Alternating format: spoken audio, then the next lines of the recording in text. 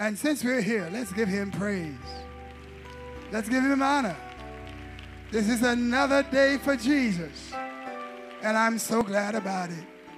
It was not the alarm clock that woke you up this morning.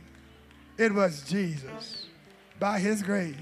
Clap your hands and thank him and give him praise. And so as in the Old Testament, when they would not get up, would not get out of bed to get the manna off the ground, all they had to do was get up and go out and pick it up, prepare it and eat it. It was fresh every morning. It was nutritionally adequate. It met all of their nutritional needs. It was a gift of God. It was a miracle of God. When they said, give us this day our daily bread, they really knew what they were talking about, because the Lord sent it fresh every morning.